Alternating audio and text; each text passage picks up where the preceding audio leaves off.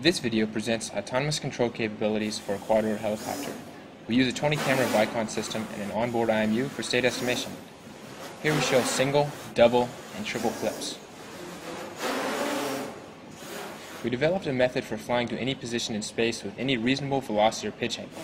We use the method to fly through windows at various angles. Here there's less than 3 inches of clearance on all sides of the quadrotor.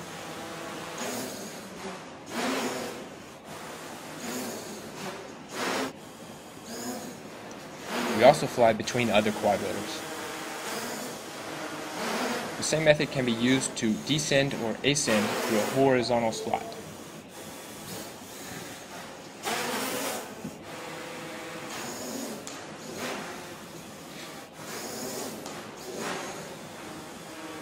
By placing Velcro on the bottom of the quadrotor and on a target, the quadrotor can perch on a surface.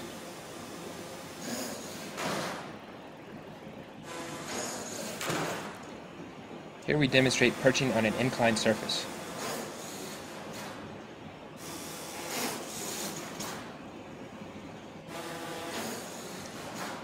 And now on an inverted surface.